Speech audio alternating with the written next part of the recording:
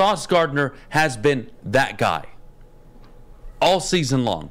And I know it's beyond the stats. I know it's about your importance not only to the team, but your impact that you have. We saw it against the Lions when they played the Jets. The Lions avoided him the entire game. That says something. Right? Yeah. What's relevant is I still think Sauce Gardner, for the most part, nationally, is the defensive rookie of the year.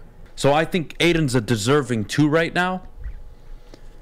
But how you convince me how, unless you don't believe so. You guys convince me how I give him the vote fairly over a guy who teams are avoiding on a consistent basis on Sundays.